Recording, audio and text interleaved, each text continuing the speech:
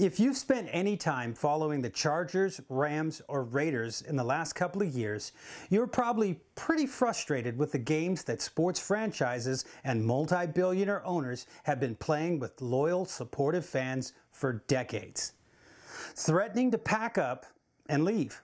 The reasons are often varied. The moving of teams is more commonplace among less established teams, but it still happens in large markets as well. The reasons?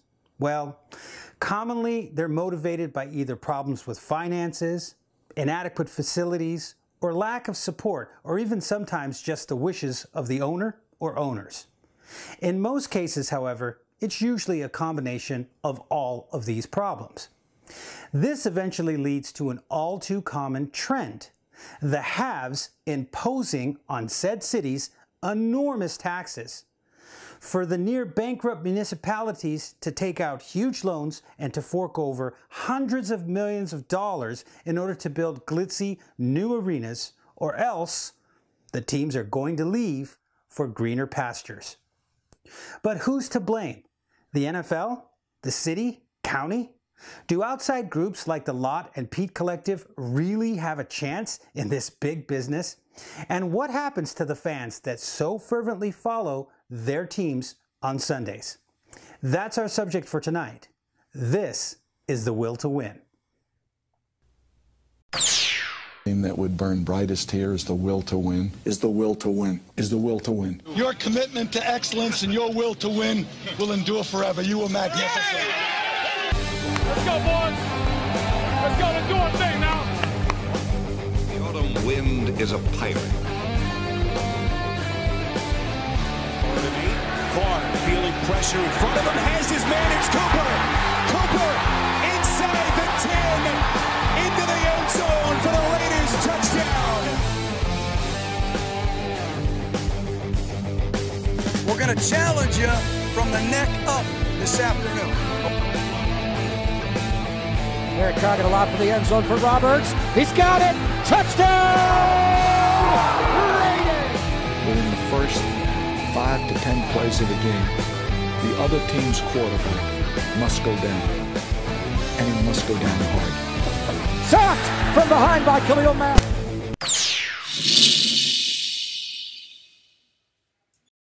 Hello, I'm Raider Pirate. Welcome to the Will to Win broadcast, coming to you live from our Los Angeles and Fresno studios.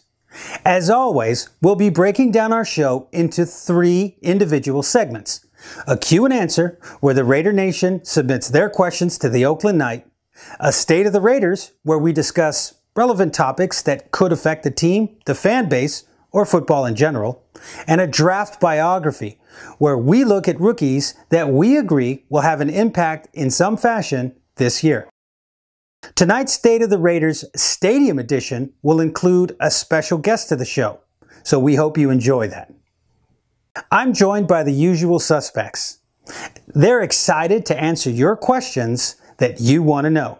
Once again, this is only our opinion, but we're uniquely qualified to give you just that, our opinions. Let's meet our analysts, shall we? The Oakland Knight is a co-founder and senior analyst of The Will to Win. The Raider Lion is our senior international analyst from the United Kingdom and our resident draft expert. Welcome to both of you, gentlemen.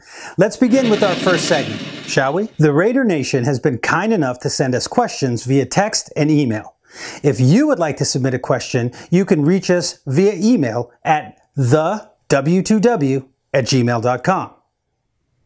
Our first question tonight comes from Phantasma983. He writes, with both captains from last year's team retired, who do you guys think should be our next captain? This is Raider Gus from Fayetteville, Arkansas. Knight?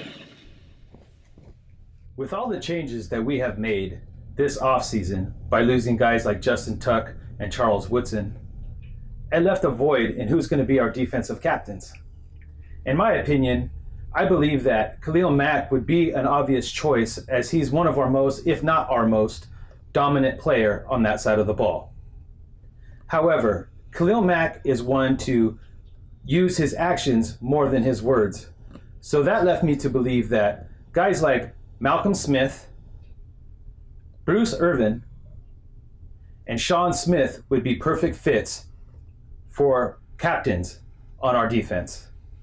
They both, or all three I should say, have incredible experience on winning football teams, playoff experience, and two of them even have Super Bowl experience, Super Bowl championship winning experience. They know Kid Norton's system. They know what to expect, not only from Kid Norton, but they know where people should be lined up and where they should play. So in my honest opinion, I believe that Malcolm Smith, Bruce Irvin, and even a guy like Sean Smith have the best optimum chance to be our captains on defense. Yeah, and let's not forget about guys like Dan Williams. I mean, Knight, this is a pretty young football team. If we look from the secondary to the linebacking core to the defensive line, since we are just talking about the defensive side of the football, it's a pretty young team. We had some great veterans that were able to coach up some of our guys. Now, what do you think about that? I mean, you know, we had a really young sort of green team. It had these great veterans, you know, Super Bowl winning guys that had good work ethics, and they were able to impart that to these younger players. Now you've sort of got this mixture of guys that are going to start, you know, sowing their own oats, but also a strong group of veterans. How do you think that molding is going to take place? Well, I do believe it's a testament once again to what Reggie McKenzie has been able to do with this football team. In this offseason, he brought in Bruce Irvin, Sean Smith, and guys like Reggie Nelson. It's a variety of young and older players that have great experience on winning football teams. So as young as we are on both sides of the ball, he's not necessarily throwing all the pressure on the really young guys. There's guys that are seasoned now, even 4 years in the league, Malcolm Smith, Bruce Irvin, and you can mix those guys up with Sean Smith and Reggie Nelson, who've been in the league for 8 years plus, and now you got a great combination of youth and about sophomore type style players and then old veterans. I think it's a perfect combination of what a team needs to succeed, especially as young as we are. So it's just going to help propel the young ones forward in a few years, and they will soon be a part of, or shall we say, take over guys like Bruce Irvin, Malcolm Smith, Khalil Mack. Those are going to be the guys that we look towards for the future. But right now, we can lean on guys like Malcolm Smith and Bruce Irvin and mix it up with guys like Sean Smith and Reggie Nelson. And I believe that could cause great chemistry moving forward and of leadership and playing experience and lining people up in the right places. Yeah, absolutely. I think that's key. I think chemistry is going to be key in how quickly this team develops. Well, our next question is a stadium question. RJ writes, Raider RJ here, do you think that Mark Davis would consider selling part of the Raiders if we were inches away from getting a deal done on a new stadium? Knight? Well, I do believe that Mark Davis already understands that he's going to have to sell some of his shares to the team to even stay in Oakland or move to a place even like Las Vegas. A lot of reports have stated the fact that maybe he should sell or that he's going to sell, but there's plenty of evidence out there now to show that whether he stays in Oakland and he needs to sell some of his shares to make up the difference for what he needs to pay to have a stadium in Oakland, or if he needs to sell some of his shares to have the money to move his franchise to a place like Las Vegas. Moving a team is not as simple as packing up a U-Haul and hitting the road. There's a lot that's involved. You got to help your team relocate. You have to move your practice facilities. And the NFL is going to be looking for a fee themselves that could range up to $500 million. Now, even though he doesn't have to pay that all in 1 year or at one time, it's still a really large added expense to what already is a struggling financial franchise in the way that it's marketed today. So in order for him to have the money to stay or move, it's looking like he has no choice but to sell some of his team. The question really is, I guess, is how much? Yeah, absolutely. I agree. I mean, we saw that he was willing to sell the team to Iger if they could get some type of a deal done for the Carson project. So I think we know that he's prepared to do it. I think the question is, would he sell the team outright? In my opinion, I don't think that he would, but I don't know. What do you think, Knight? All signs have pointed to the fact that there's no way Mark Davis is going to just give up his whole team to anybody. Not to Ronnie Lott and his investors, not to Jerry Jones and a partner that maybe he has in mind to take over the franchise. Mark Davis has grown to love not only the Raiders, but the Raider Nation. And I know a lot of people kind of question his love because of the way that he's handling certain situations. But that's what we're kind of here to talk about on The Will to Win, is why and what to look forward to. So I wouldn't judge Mark Davis just from the certain things that have been happening lately. I believe that Mark Davis loves the franchise, and more importantly, I believe that he loves the Raider Nation. Absolutely. Let's not forget that this is business, and when it comes down to it, you have to be able to compete. Otherwise, you're going to stay in the position that you are. So I think Mark Davis is doing the best that he can with what he has, but I think he knows that he needs more. Well, our next question comes from Raider J. Hey guys, Raider J here from Sacramento. I really don't know much about how the salary cap works, but in 2 or 3 years, are we going to have enough money to re-sign Mack, Carr, and Cooper? Because by my estimation, that's at least $300 million in contracts. What are your guys' thoughts? Ooh, that's a tough one, Knight. Well, that is a tough one. When you look at the team and how it's structured, and now that we spent quite a bit of money in this offseason, it leaves you to wonder, well, how are we going to pay for guys like Khalil Mack, Amari Cooper, and Derek Carr? Once again, I'm going to mention the brilliance of Reggie McKenzie. Reggie has been a master of constructing contracts that fit the team's needs. They're all front-loaded, so we're not guaranteeing money in the back end of contracts. So players are easily moved, whether it's to another team or off the roster in general, which will always allow us to have money freed up for our future. The way that the contracts are set up now, Reggie McKenzie will have the opportunity to get rid of some of the older players and pay some of the newer players like Khalil Mack and Derek Carr that will be coming up sooner rather than later. I like the fact that Reggie has made contracts like Reggie Nelson's, Sean Smith's, Dan Williams, Michael Crabtree, all just to say a few, front-loaded. What this will allow is for Reggie McKenzie to move money, as well as we're going to get added money every year to the salary cap. All these things combined is going to allow him to give guys like Khalil Mack and Derek Carr huge contracts that I'm sure he's going to try to front-load as well. But even more importantly, this just puts more of an emphasis on Reggie McKenzie's ability to seek talent in the draft, because we're going to have to rotate players out, such as the Seth Roberts, some of the linebackers that we have, Dan Williams, Justin Jelly Ellis. These are some of the casualties of war. But this is where we're going, guys. I mean, you take a young team, eventually that young team becomes talented, and then you have tough decisions to make. That's how we ended up getting guys like Kelechi Osemele, Bruce Irvin, Malcolm Smith, etc.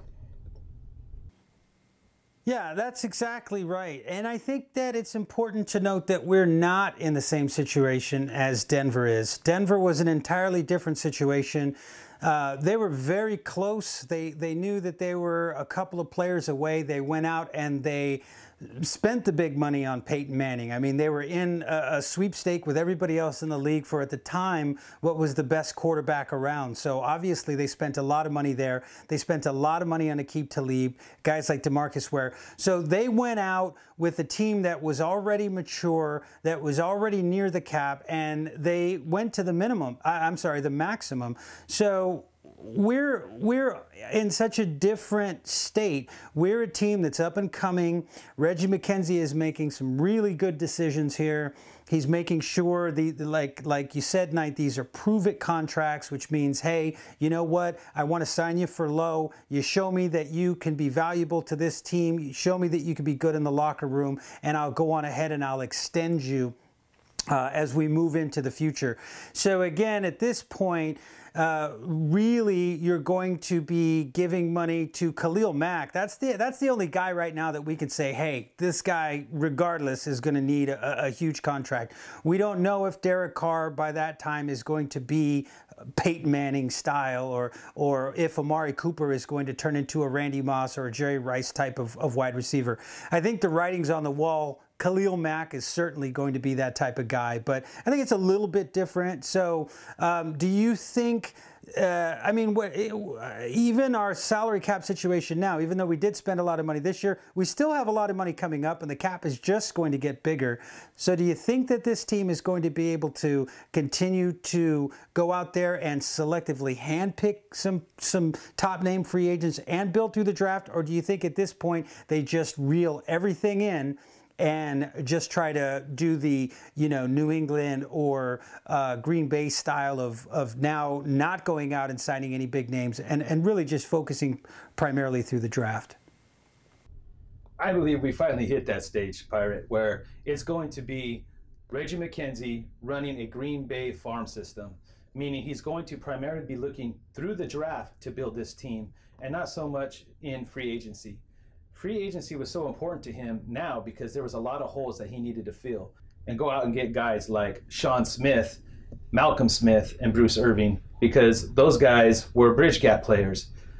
Key components to our team now, but in the long term, he needed to bring some talent into this team to get it to lay the foundation, as he even says. So now that the foundation is laid, you'll see us not focusing so much on the offseason. If there's a player that is a game changer, something that's dynamic, that fits our system and fits what Reggie McKenzie wants to spend, you'll see him do it. But now it's about paying our own and growing our own and coaching our own. And that's one thing that we haven't really seen here ever inside the Raider Nation. So I'm excited to see how Jack Del Rio and Reggie McKenzie finish this journey and keep it going into the future. Yeah, absolutely, partner. I mean, I think, again, every point that you made is correct. I mean, we haven't seen this, and it's an exciting time because we do have a lot of youth that's coming up, and the contracts are being handled the right way, and players want to come here because we've got good coaches. It really is different than the last couple of decades of Raider football. So it is an absolutely exciting time. Well, our last question tonight comes from Raider Rick. He writes, my question is, do you think that Coach Del Rio will be with us beyond his 4-year contract? And if so, do they give him an extension after this year, or do they wait until his contract is up?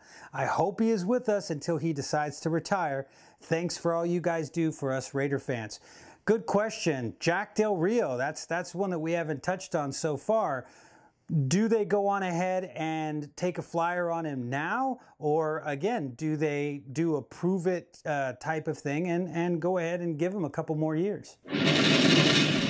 This is an area in which a lot of teams fail at.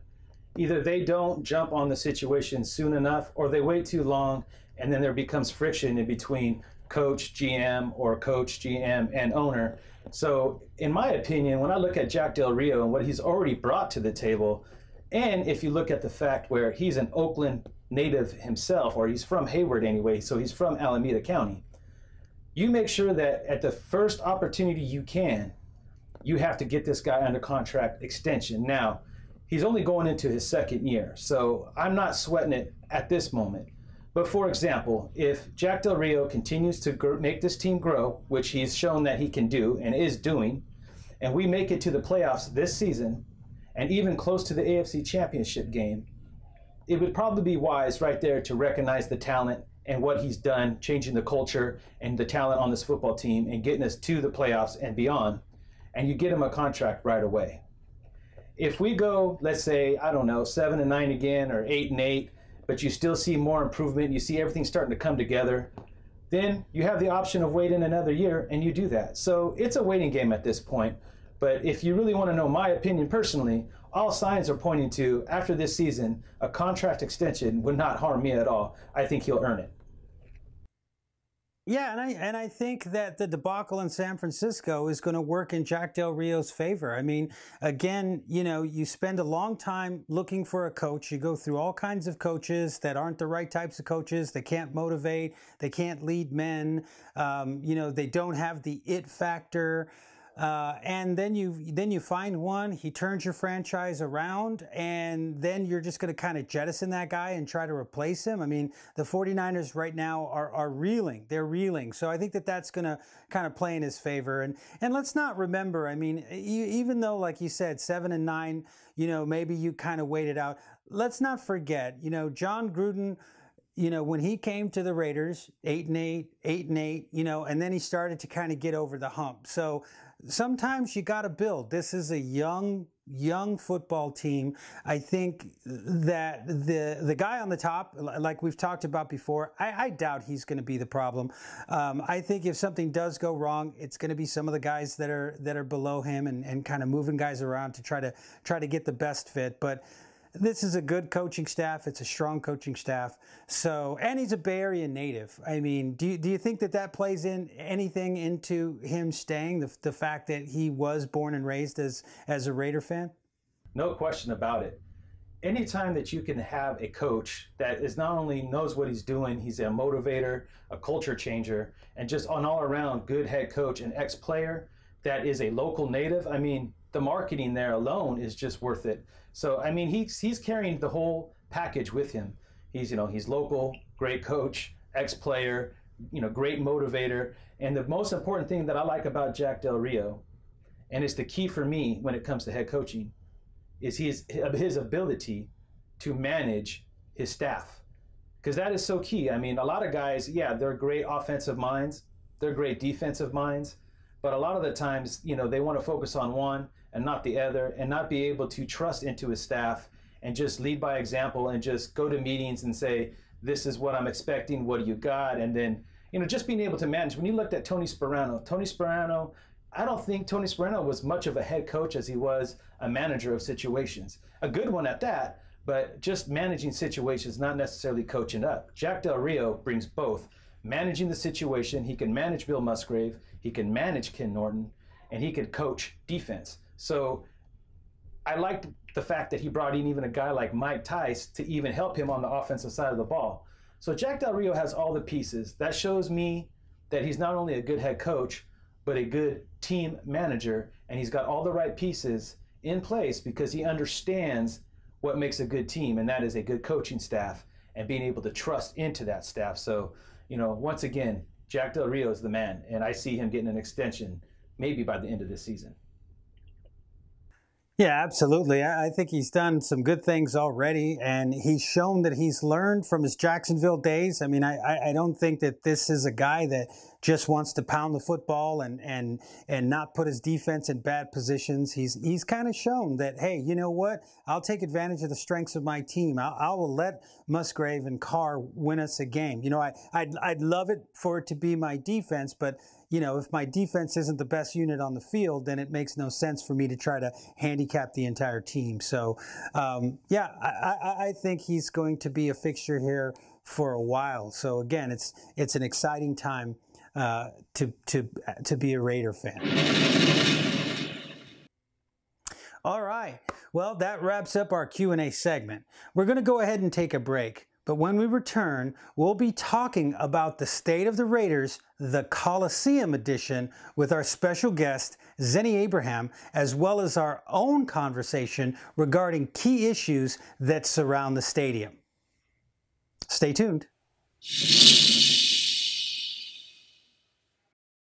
The Oakland Knight here. Wanted to remind you all that coming up, July 30th, 2016, San Buenaventura Beach, Ventura, California, from 6 a.m. to 10 p.m. will be the 8th annual Raider Nation Bonfire. So grab your friends, your family, and your booster clubs and head out to the beach for one Raider time. And make sure to subscribe to stay up to date to all Raider Nation events happening this summer. This message is brought to you by the Will to Win broadcast. We'll see you at the beach.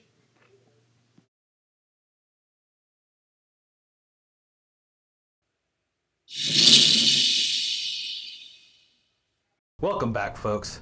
Tonight I am joined by Zennie Abraham. Mr. Abraham has served as an economic advisor to 2 mayors, as well as a consultant to several California redevelopment agencies. He's a popular newspaper columnist, as well as a producer of the blog report with Zennie 62, as seen on many internet platforms as well as national television. Thank you for joining us tonight. Zennie, welcome to The Will to Win. Oh, thank you for having me. I appreciate it. My first question for you tonight, Zennie, is could you share with the audience a little bit of your past and how it pertains to the city of Oakland and the stadium talks? Oh, wow. I started with the city of Oakland as an intern. Well, technically, my first involvement with the city goes all the way back to, 1979, when I was a junior becoming a senior at Skyline High School in Oakland, and I developed from scratch a stadium that, if it were actually built, would have been twice the size of the Louisiana Superdome, what we now call the Mercedes-Benz Superdome. And I thank Eugene Rockman for that. And then I entered into a contest, and I got honorable mention for that. And then I also entered into another contest where the winner had entrance, were asked to come up with a design plan for Oakland City Hall Plaza. And so even though I didn't win, I came into honorable mention then, the zigzag pattern that you see at City Hall came directly from my plan. And that's by the admission of Y.Hay Lee, the architect, who was commissioned to come up with the plan that's there now. So that was my first taste with the city of Oakland. Other than that, after that, as far as the Raiders, I was hired by the city as an intern in I was in grad school in 1986, and then I was hired again as an intern to come right out through grad school. And my first project, one of my first projects, was something called the Coliseum Redevelopment Survey Area. I started the Oakland Alemeda County Sports Commission from scratch. I started the Oakland Super Bowl 39 bidding committee, of which I was the head. My next question for you tonight, Zennie, could you please tell us, at this moment, who are the power players for the Raiders as far as getting a new stadium? Oakland, Vegas, Toronto, San Antonio? No, the major power players are all within Oakland. There aren't, look, I don't care what anybody wrote anyplace else. That's garbage. The main power player here is Oakland Mayor Libby Schaaf. The main power player here is Larry Reed, who is chairman of the Joint Powers Authority. The main power player here is Scott McKibben, who is executive director. Why do I say that? The main power player is Mark Davis and Mark Bidet. Why? Because when you take away the fog, wipe all that crap away, the fact remains the Raiders are in Oakland. The other power player is NFL Commissioner Roger Goodell. Those are the power players. They are the power players. Because the NFL wants the Raiders in Oakland. They've proven that. They've said it. They've given Oakland a number of chances over the past year and a half to keep the Raiders in Oakland.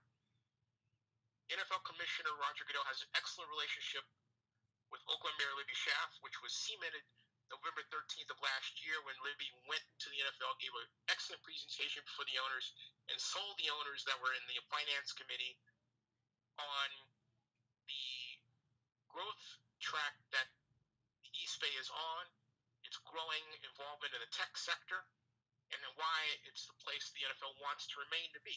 A lot of people don't know this, but the Bay Area, which includes Oakland and the East Bay, and the South Bay, and the North Bay, and the West Bay, has, among NFLC's regions, the third highest cost per ratings point. In other words, if you want to buy time to air a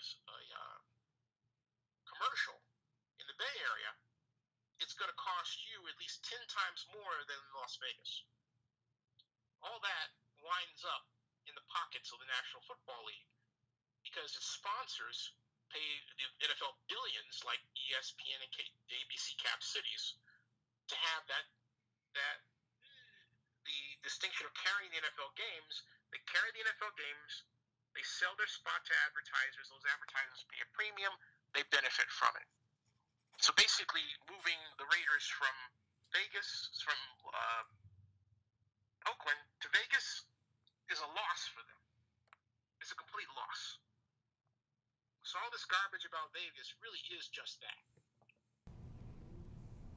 My last question for you tonight, Zennie, is, in your professional opinion, what are the odds that the Raiders stay in Oakland? Well, after my news today, which I've just released, that Mark Davis met with Ronnie Lott, and now Marcus Allen is involved in the group for the first time this week. I pegged it the first time we talked at 75%. Now I say it's 80%. So this thing is rolling. It's got tracks, and it's headed somewhere. Well, Zennie, on the behalf of the Will to Win broadcast team, we thank you for calling in tonight and giving your information. We look forward to future talks. Have a good night. Oh, I appreciate it. Thank you for having me. And subscribe, folks.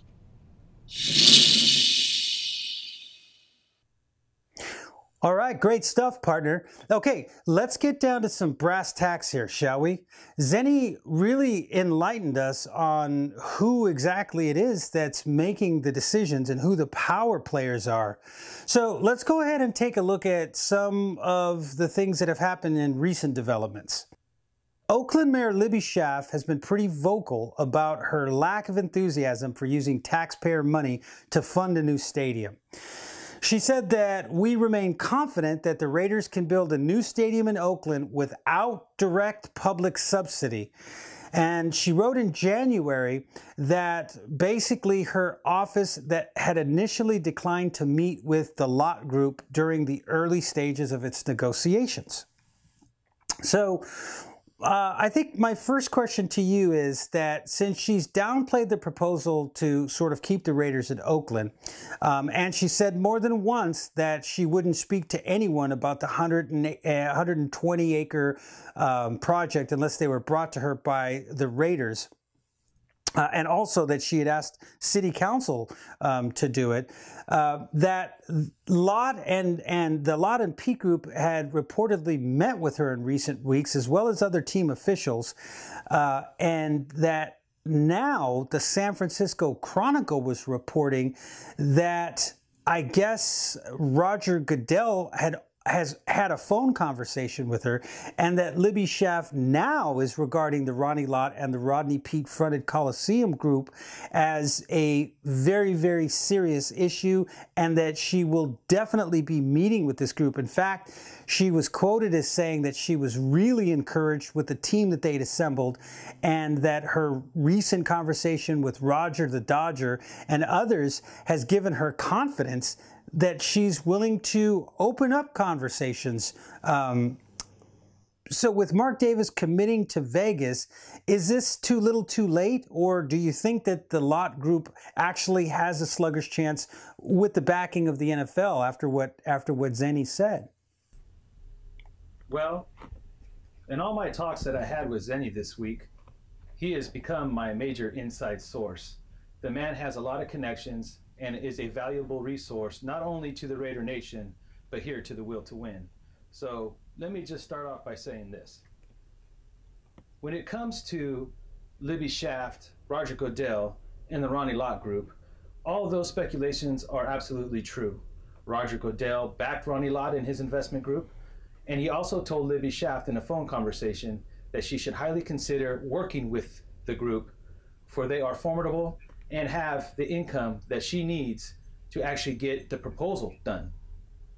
As far as Mark Davis and his push over to Vegas, it's just a simple ploy to just push the issue, just not for leverage purposes, but just for the fact that, according to my source, Mark Davis does not treat the city as well as he should. A lot of the speculation has come from the Raider Nation, from groups like the 66 Mob, who are pushing for Mark Davis, as well as other groups, to actually sell the team. Mark Davis, however, will only sell a portion of the team where he sees fit to cover some of the costs to get the team to move. And according to Zennie, we are looking at Ronnie Lott and his investment group to be able to cover all the finances needed, the same way that Stan Kroenke has in LA. So you think it's fair to say then that the Rodney Peete Group and the Ronnie Lott Group actually are, that they do have a really good chance here of being able to keep the team? But, you know, I mean, how does that play into what Mark Davis has already said about wanting to commit to Vegas? Well, according to Zennie, what was going on in Las Vegas was an extreme push to get everything lined up so they had something to stand on.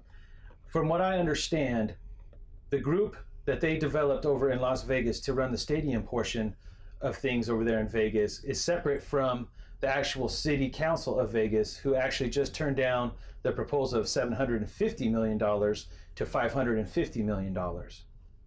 This whole time, Mark Davis and his investors in Vegas were trying to push the bonds process where it puts it all on Vegas with actually no money subsidies to back it up with. So basically they were trying to get control of public money that would be taxed to hotels just so they could go buy up property and land around the stadium. So it was basically a push to market themselves and fill up their pockets. And if anything went wrong, once again, the bonds on the city, not the NFL. That is not, now I'm not saying that it's the NFL's issue. This is a Mark Davis and his investors that he's working with in Vegas issue. So Mark Davis, once again, is just a small fish in a big pond. And what everybody needs to understand is that Mark Davis does not have the right to commit to anybody. At the end of the day, it's still up to the NFL and Roger Goodell to allow him to pack up his things and move. And according to Zennie, all signs are pointing that the NFL, Roger Goodell, want the Raiders to stay in Oakland. It is one of the largest markets in the entire NFL right now, just falling shy and short of a town like LA. So they want a team in Oakland. They want a team in the Bay Area. And well, now that the Niners play in Santa Clara, the Raiders are the Bay Area. So it's something that they want to fully market. So even as Mark Davis wants to move, I don't see him getting out too easily. Well, there's been a lot of talk out there that the NFL has already pretty much shut Mark down. That the Carson project, they basically took him all the way up to the 12th hour and then just kind of went in there and kind of shut him down. He didn't fight that. He actually took it pretty graciously and decided, you know, that he was going to go and look elsewhere. Do you think that this is the NFL again coming around and saying, look, we don't care where you want to go. We'll keep the door open for Vegas, but we're going to come and we're actually going to work against your best interest again and keep you in Oakland? Or do you think that Mark is actively involved in this process? Well, from everything that I gathered this week, Pirate, I do know this. I do believe that the NFL would like to put a franchise in Las Vegas, but I don't think they're necessarily sold on it being the Raiders. The Raiders, like I said, are in a top-tier market in Oakland. And I believe that when Mark Davis was in LA for the meetings that just perspired and, well, he got denied, I believe that all the talks about Vegas came up, and that's when Mark decided he was going to go on his venture and try Vegas himself. But now that we still don't know what's going on with the San Diego Chargers, there's a good chance that the San Diego Chargers could be the team that moves to Vegas. And this is all, remember, pre-Ronnie Lott, Ronnie Peete investment group coming into the forefront in Oakland. And like I said, from reported by Zennie, Ronnie Lott, Ronnie Peete, and Edbert from the investment group in which they work for, they have a total of up to 8 banks that they're working with. And it's reported that they have all the funds necessary to do what Stan Kroenke is doing in LA right there in Oakland, which means it will free the city of Oakland from the bonds. And that's exactly what Libby Schaaf wants. And that should be exactly the way Mark Davis actually gets what he wants. So it's looking more and more like the Raiders are in Oakland to stay. But then again, there's a long ways to go, and time will only tell. Well, with that being said, I mean, it seems like that it's a pretty done deal, but let's just say that it's not. And just let's be the devil's advocate here. Los Angeles Mayor Carolyn Goodman has stated that the Raiders will come if Nevada handled the situation properly, and that Mark Davis has assured her that Las Vegas is not getting played in a Raiders stadium type deal.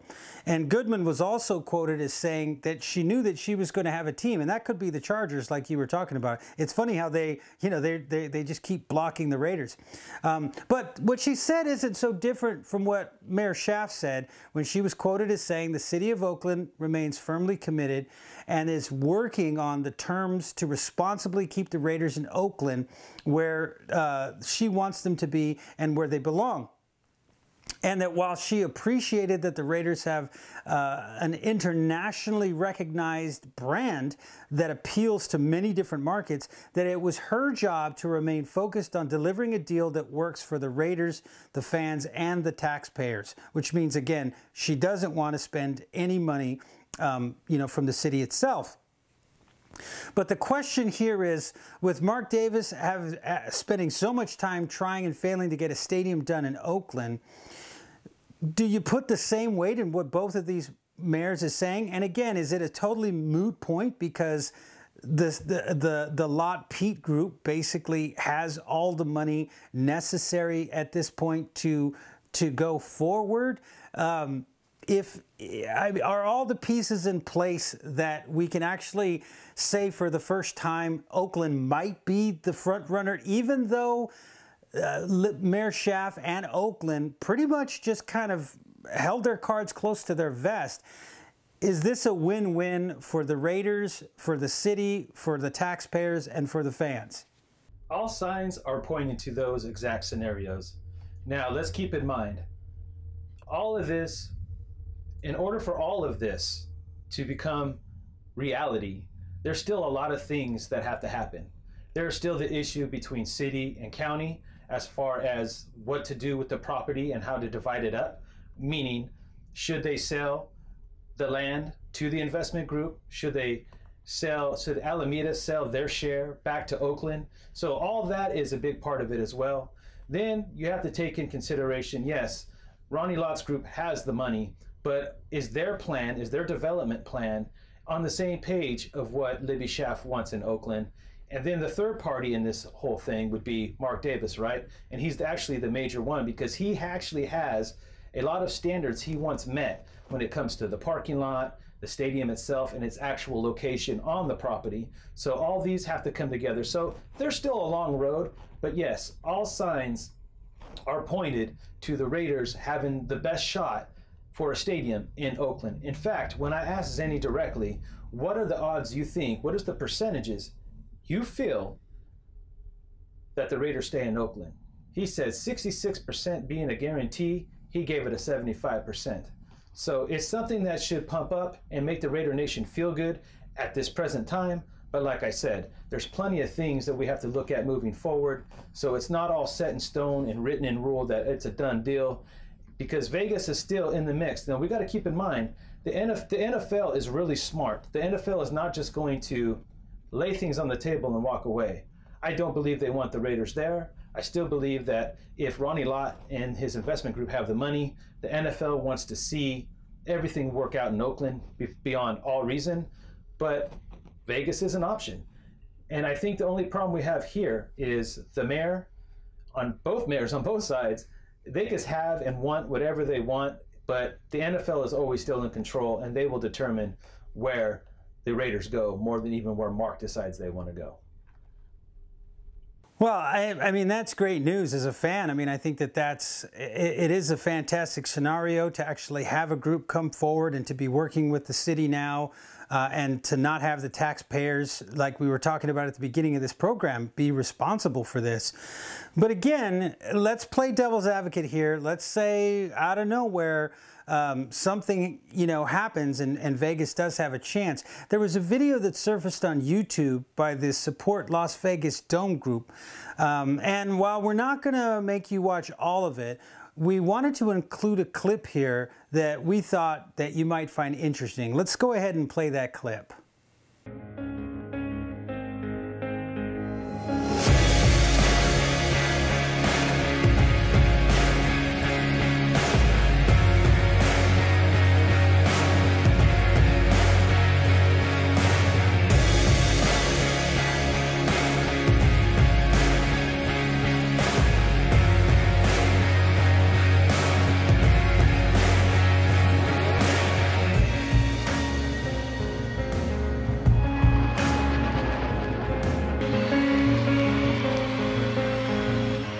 What's lacking is a professional sports team. And what's particularly lacking is the Las Vegas Raiders. I had a dream that someday I would build the finest organization in professional sports. When my father passed away and I took over, I feel like I'm the person that's carrying the torch forward, and then it's my responsibility to perpetuate his legacy. For the past 6 years, we've been trying to get a stadium done in Oakland, and then the opportunity of Las Vegas came to our attention. First off, the Raiders are undefeated in Las Vegas. To me, the Las Vegas Raiders are really the Oakland, San Francisco, Los Angeles, San Diego, Las Vegas Raiders. Every team has an incredibly loyal fan base, whether it's the Raiders or the Green Bay Packers or the Chicago Bears. Together we can turn the Silver State into the Silver and Black State. All right. Well, our fan base, while it may in fact be international, is also fiercely loyal. I mean, 13 seasons without making it to the playoffs, I think can attest to that. I mean, we're selling out the stadium, right? And we're only now beginning to see the resurgence of a potentially quality winning franchise again. And while Los Angeles fans will remain as loyal as Oakland fans if they move, and if Mark Davis is right, can Las Vegas bring the Raiders from the South and the North together? And would it become the Silver and Black State? I mean, do you see the fan base being galvanized, not having to fight for control over North and Southern California, not having those traditional territory types of battles? Do you think that if, again, if something did come out of the blue and the Raiders were able to move, which signs are pointing to there at least being, like you said, a 60% chance of the Raiders still having an opportunity to stay, do you think that Nevada would galvanize the fan base and it would attract in people from both North and Southern California, as well as to create an economic boon as a professional sports franchise in the entertainment capital of America? Well, I do believe that there's many different pieces to this. First and foremost, let's keep in mind, it's obvious that the NFL listens to the fans, even when we don't know that they're really listening. So they understand that there was probably a lot of beef taking place between LA Raider Nation and Oakland Raider Nation last year. So Mark Davis feels that maybe going to Vegas could tie and build the bridges in between the entire Raider Nation and make it whole again. For many years, I mean, we started off a franchise that was developed with people like the Hells Angels, the Black Panthers, later to move to the county of LA, into the city of LA, where in the late 80s, early 90s, the NWA and a whole nother type of movement happened. Only to come back to Oakland, where we carried a lot of the same mystique of the Hells Angels, the Black Panthers, and now also this NWA movement. So I look at it as the league, the NFL, and the Raiders, and especially the Raider Nation, with so many great booster clubs and fan bases around the league, Fans Against Violence, have done a great job of changing the culture in Oakland.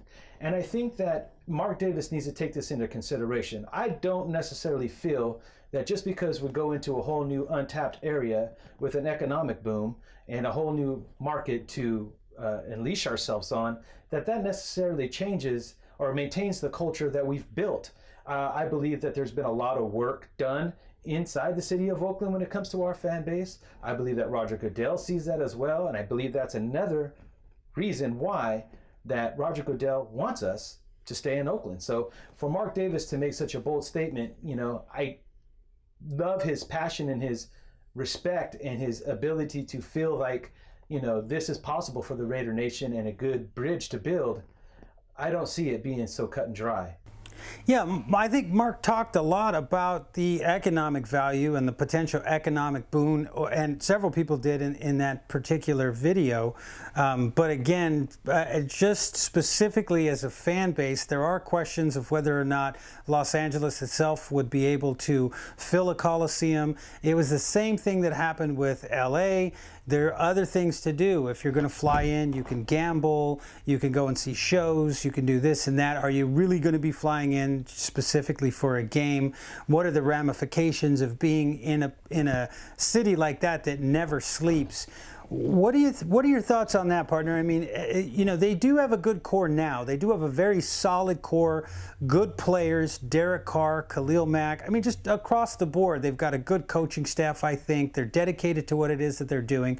But in future generations, as we move forward, let's say, for example, and generation may be a big term, but in football, we're talking 6, 7, 8 years down the road. Is there the potential that this football team can lose a little bit of that chemistry and begin to, because of the environment, the free, you know, lap dances and the fact that the city never sleeps? I mean, you know, New York closes down at some point. Las Vegas never does. LA closes down. And even though certain bars you can keep going, I mean, that's just, it is what it is in Las Vegas. So is there the chance that as we move forward, this fan base can change, that the team itself can change, and that as we move down, the location itself may become a detriment to the actual product that they put on the field? I believe it's a huge possibility, Pirate. I mean, when you look at the fact that Vegas never sleeps, and you know, you get adapted to your environment, and like I just got done stating, the league, the fan bases with all the booster clubs and organizations that work with the Raiders have done a tremendous job of changing the culture, not only outside the stadium, but when you bring in guys like Jack Del Rio and Reggie McKenzie, who've done a great job of drafting and molding these guys into men. Sure, I think that there's a good foundation for there to be some structure and control if we land in Vegas from players like Derek Carr and Khalil Mack and Amari Cooper. But those three guys out of a roster that pertains 53, so 53 men set loose in a city that never closes, with the temptations all around them. Clubs basically offer them things for free to come be at their establishment. You know, money rules all in this world, and it's an unfortunate reality that we live with every single day. So as these players get paid millions and getting offered millions more for free, even around the environment around them, I believe that eventually that environment will start to swallow up our roster, and you're going to start seeing players like, you know, maybe Aldon Smith, if he's still on the roster, with the temptations to take a backslide into some situations he just got himself out of, or maybe offering new type of situations for guys who are oblivious to it, like Amari Cooper, Khalil Mack, and Derek Carr. A lot of these things could come back and just get them in a bad situation that they never intended to be in.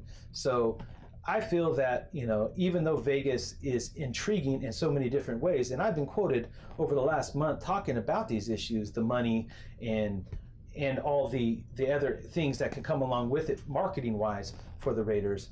You know, I'll be the first one to admit, to sit here and say, I mean, I should have been misquoted on a lot of that, because, you know, in talking with a guy like Zennie, who has a lot more connection to how government works and the economics of a city, you know, once again, Oakland is a better economic position, in a better economic position right now than Vegas is. And we're only ranked behind LA by just a small margin. So when you take everything into consideration when it comes to money, marketing, and just the fact that, you know, the league, the Raiders, and the Raider Nation have worked so hard over the course of the last 20 years to rebuild this culture and foundation outside of O.co, it only makes sense that not only that we stay in Oakland, but that the league backs it. And that's exactly what I'm seeing right now. So it's very interesting as we move forward to see how far this really goes. Yeah, I think it's certainly going to be interesting. I mean, you know, you take a look at it, and I think a team, like you said, takes on the personality of its owner. Sometimes a team will take on the personality of their coach, and sometimes a team is going to take on the personality of their environment. You take a look at the Pittsburgh Steelers. They've had a number of different coaches, but they've really always kind of been Pittsburgh. You take a look at the Oakland Raiders. When they were in Oakland, they were a blue-collar type of football team. They went out there, they partied, they were hardworking, you know, but they laid it on the line. They went to Los Angeles. Yes, they won a Super Bowl there, but a lot of people will say they turned Hollywood. They basically turned Hollywood. And when you start looking at Sin City, I mean, it starts to make you wonder if Mark really is understanding the ramifications. But again, we're going to be sitting and talking with Zennie and finding out new things as they come up. But at least at this point, it's good to know that this is not a foregone conclusion. I watch a lot of other listen to a lot of other podcasts, listen to people on the radio, and everybody seems to think it's a foregone conclusion. So I, for one, am extremely happy that there is the opportunity for us to kind of get out of this tailspin, if you will, and potentially have the ability to put something together. And I think that this really should be the model for the rest of the league. It's like I said at the beginning of the program, you know, we're being held over a barrel. We're being told that we have to do things that we don't want to do or we're incapable of doing by people that have more than enough resources to do the very things that they're sort of robbing us at gunpoint to do. Right? I mean, this is, like you just said, it's going to take $500 million to get the Rams to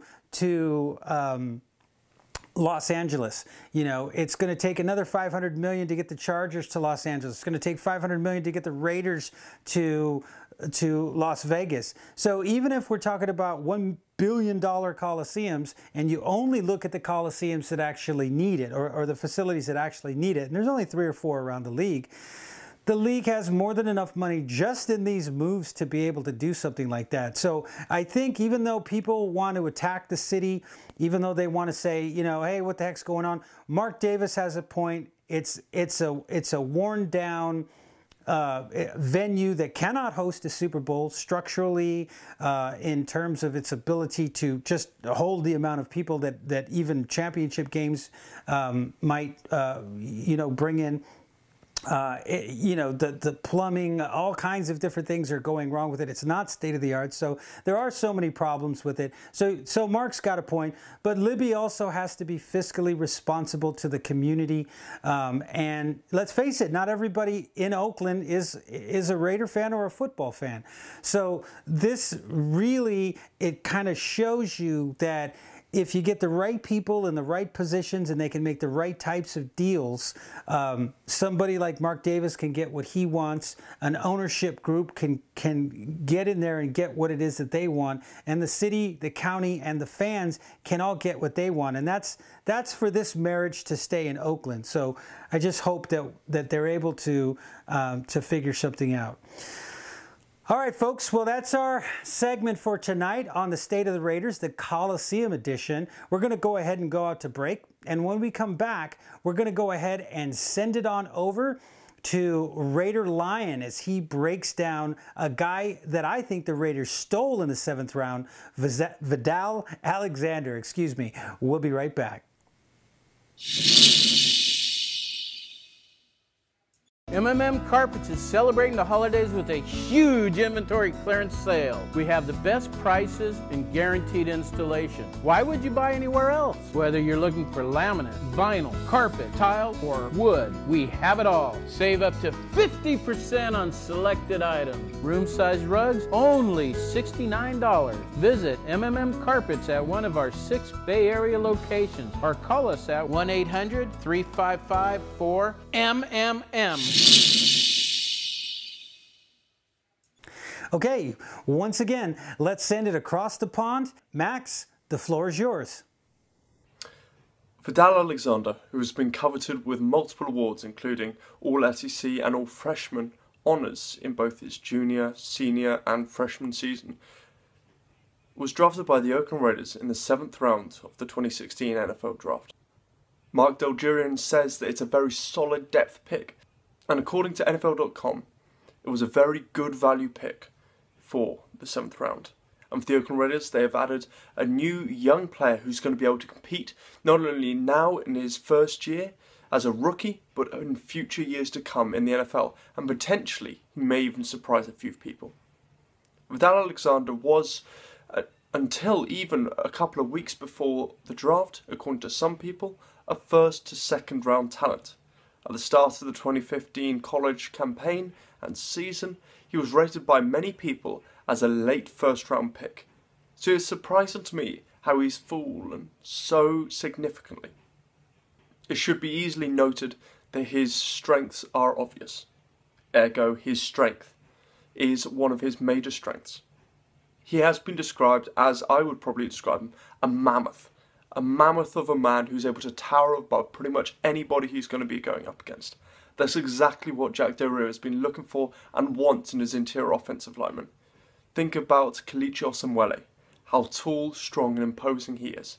Derek Carr even noted it when he came into the building. This is exactly what Vadal Aledander is, and fits the bill with what Mike Tice wants for the Raiders offensive line.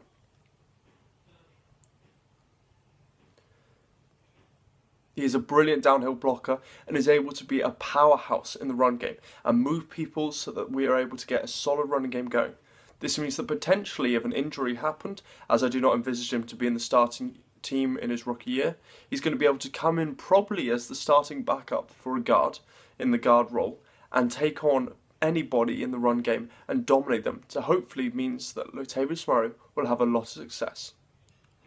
This being said, it is noticeable on tape that he's able to cave in people with his down blocks, and when he gets to the second level, linebackers are no match for him, and it's multiple times you're able to see him ploughing over linebackers and pancaking them. This is where he basically dominates them and pushes anybody to the floor and probably sits on them. It's exactly what the Oakland Raiders have been looking for in a guard, and Vadal Aledander, they have found the perfect blend of strength, size, and potentially a little bit of speed, especially in that short area burst of about 10 yards from the offensive line. Yet, his strengths can also be seen in the passing game. He's shown multiple times that he's able to play along all positions of the offensive line and dominate pass rushers. He's able to dominate them and use his strength and his legs to hold them and prevent them from getting any true pressure on the quarterback. As just mentioned, the versatility he's displayed and played at guard and tackle across his years at LSU is going to be another bonus and probably means that he'll be able to find a roster spot with the Oakland Raiders for the coming seasons, not only just during his rookie campaign. It was reported before the draft that many teams were intrigued by Alexander's size, length and speed combination, especially in short areas, and thus it was surprising to me how he fell to the 7th round, as I still had a very high grade on him, a 2nd to 3rd round grade. Thus, it is an exceptionally highly valuable pick that the Oakland Raiders have been able to achieve in the 7th round, and hopefully this guy should make the roster and do great things in years to come. I would even go as far to say that he'll be above the depth chart on 4th round pick rookie last year, John Feliciano, who I believe will now be demoted to the 2nd string guard or centre or tackle, as Vadal Aledander should prove to be a superior acquisition. Alexander has enough notable power to win in one-on-one situations in the NFL. Yet, there's some problems at times with his athleticism, which means that over the duration of a game, with stamina and tiredness and fatigue setting in, it means that his play may decrease significantly. This is the main reason why I think he fell to the 7th round and wasn't selected as highly as, say, the 3rd, 4th, or even 2nd or 3rd, 5th, 6th round. It could mean that the Oakland Raiders are going to have to work on him, and means that he's possibly going to have to lose even further weight. As when he came into college and in his freshman and sophomore year, he was reportedly close to 360 pounds. Even though he weighed in at 326 pounds, this is hardly ideal for some teams who play guard, and you're going to be looking at more a 315 or 310 pound guard who can move, kick back, and also get to the 2nd level very easily. This rookie, who is being honoured at every level of college football, should earn a roster spot for the Oakland Raiders, and should in time prove his worth, and prove that he was definitely worthy of potentially even a 2nd or 3rd round pick. This I truly believe, and in time he may even get into the starting lineup for the Oakland Raiders. Yet for now it's going to be interesting to see his development, but I have high hopes for this rookie, who has shown that he's able to play with the best and able to beat the best in one-on-one situations over his college years. Well, folks, that's our show for this week. We hope you enjoyed it as much as we enjoyed doing it for you, the Raider Nation. We like to end our show with an invitation to become a part of our community by joining us for our live 6:30 after show on YouTube. Please also remember to subscribe to this channel and to like us on Facebook, as it means that you like our content and it will help us keep you up to date when our latest videos are released. Until next time, folks, live a life of passion and purpose on your terms. One nation, First Nation, Raider Nation. Your commitment to excellence and your will to win will endure forever. You were magnificent. Let's go, boys. Let's go to do our thing now. The autumn wind is a pirate.